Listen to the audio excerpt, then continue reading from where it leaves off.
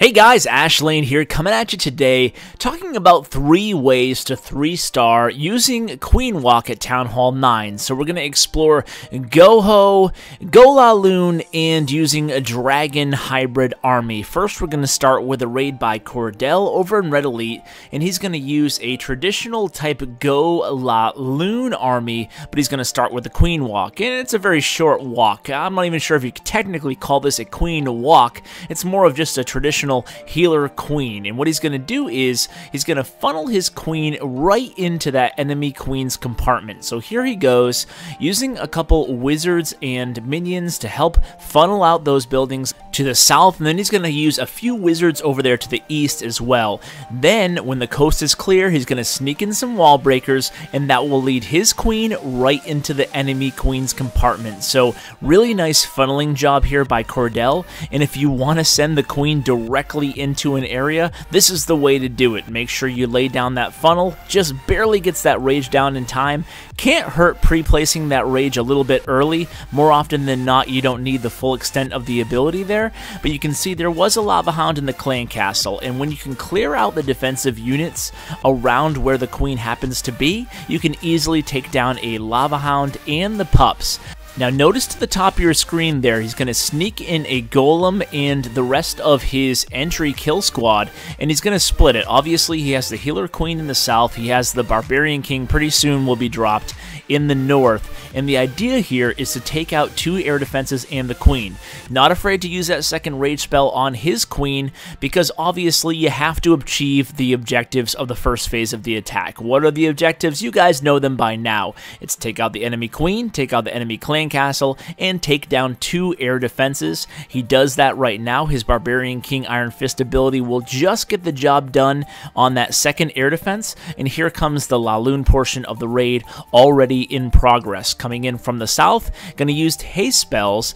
Very nice use of spells here. He uses the poison for the pups to keep the queen alive, dealing with those pups from the lava hound. He's using haste spells on the air portion of the raid, and he's using the rage spells to keep the queen alive with the healer queen with the queen walk portion of the raid. So just a really nice fundamental raid here, splitting your heroes. A lot of people ask, when do you know to split your heroes? And it's a pretty easy, simple answer, right? You look at the base beforehand and you think to yourself, is there any viable way where I can take down 2 air defenses with my kill squad? And if there's not, then you might have to consider splitting your heroes. Now, why would you want to attack a base like this with GOLALOON versus GOHO? Well, if you rewind, you might take a look at this base. This was a fresh hit, and when you're going against a base like this, there was a lot of open areas in the interior, very hard to trigger with a traditional GOHO army, so Cordell opted to use the GOLALOON, splitting the heroes, so very nice attack by Cordell there.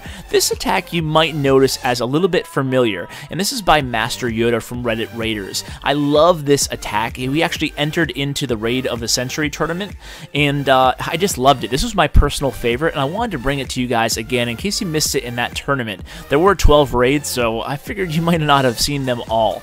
So he's going to start off against this Dead Zone base. So Dead Zone is the popular trend at Town Hall 9 for sure. That's when there's a large area without defensive units, sometimes with wall pieces, as you can see here in this towards the northern part of this base.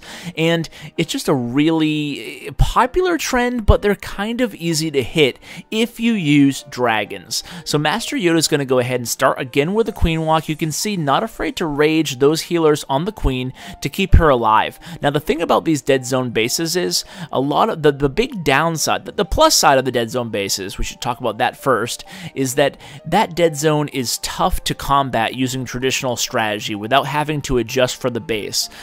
Usually your kill squad will run into that dead area and not know how to react. If you came in from the north, for example, there'd be a large chance of a fail if you were coming for back-end hogs, as your troops kind of get lost. Your golems don't really go exactly where you want them to go. It's just harder to funnel, and it's harder to predict for someone who's not not used to dealing with them. But the good side as the attacker is there's a really low defensive concentration on one area in these dead zone bases. So you can actually use the healer queen, the queen walk, with a lot of success, and then use dragons in the more defensively dense area. In this case, it was towards the north end of the base. Now we're going to end with a raid by Shockwave here, and it's against a trophy base. So I wanted to bring this because not everybody's hitting anti-3-star bases in their clan wars all the time. So I wanted to show a good example of hitting a well-upgraded trophy base. So he's going to come in here towards the queen. It's very easy to decide where to attack from against a trophy base. You always go in towards the queen area 9 times out of 10. That's where you're going to start your attack. The enemy queen will attract your queen, and then you just use your queen to take out the enemy queen, and obviously you will have the healers to your benefit, hopefully not engaging in too much defensive attention there, too much defensive firepower, and you can keep your queen alive. But always be ready with the queen's ability if you have to use it, because you have to keep her alive. So this is a Goho attack, and he has 2 golems here, so he's going to do a shattered Goho. The 2 golems coming in from the south here, going to bust a hole through that southern wall there with some wall breakers. Now the funnel is created. You can see worked out really well there. A nice path to the center of the base. So Lava Hound in the clan castle, no big deal.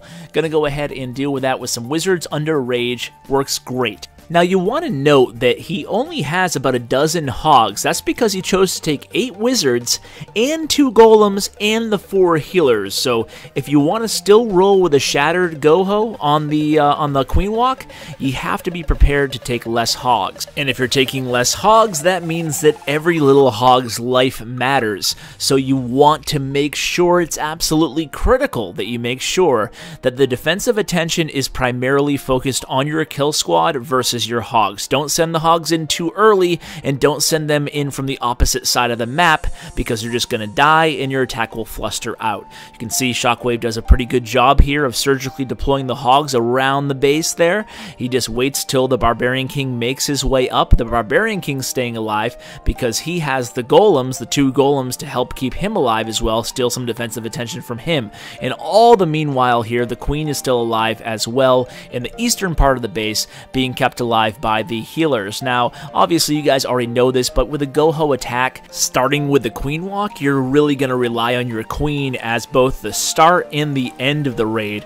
More often than not, she's going to be a big part of the cleanup duty. So hold back a couple wizards for cleanup, bring a couple of archers, all the normal stuff, but also be sure that you keep your queen alive. Make sure you use a rage spell to keep her alive in the beginning if you need to. Make sure you use her ability if you need to. You can see Shockwave executed this very smoothly, so smoothly that he didn't even need to use the queen's ability or the poison spell or the heal spell. So very impressive attack. So guys, I hope you enjoyed 3 examples of how to use Queen Walk for 3 stars at Town Hall 9.